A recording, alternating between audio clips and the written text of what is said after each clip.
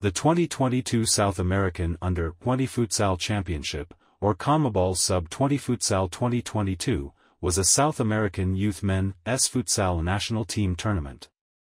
It was held in the La Guaira state of Venezuela from September 9 to 17, 2023, and was organized by the South American Football Confederation.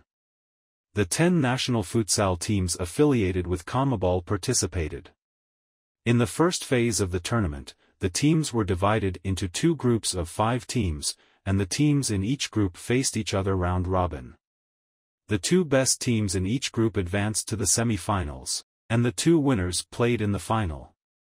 The headquarters confirmed by the Venezuelan Football Federation was the city of Maiquetía in the state of La Guaira. All meetings took place in the José María Vargas Dome.